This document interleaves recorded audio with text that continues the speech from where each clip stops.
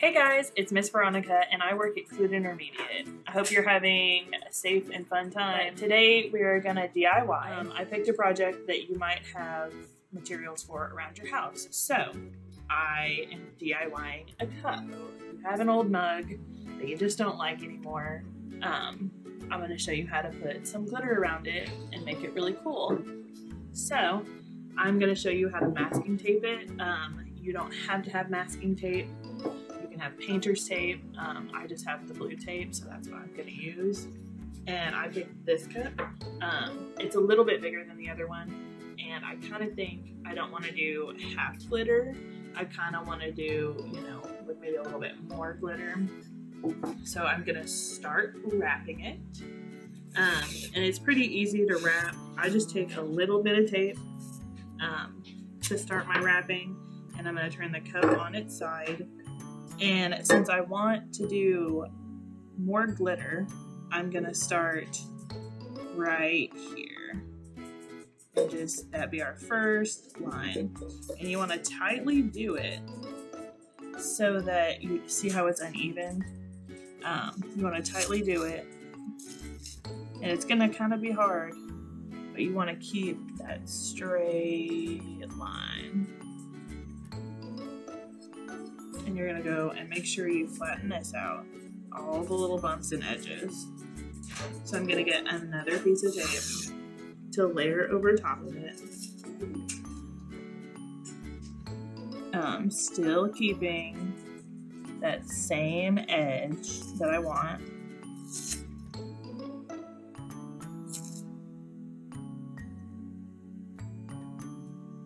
Again, this one's a little bit too long.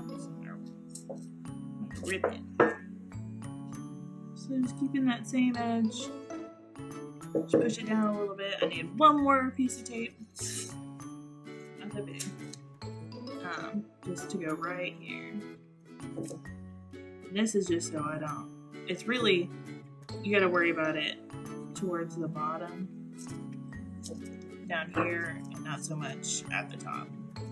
But you want a super straight line so that Mod Podge doesn't get in there. Okay, and then you want to wrap the handle so that you can have some glitter on the handle.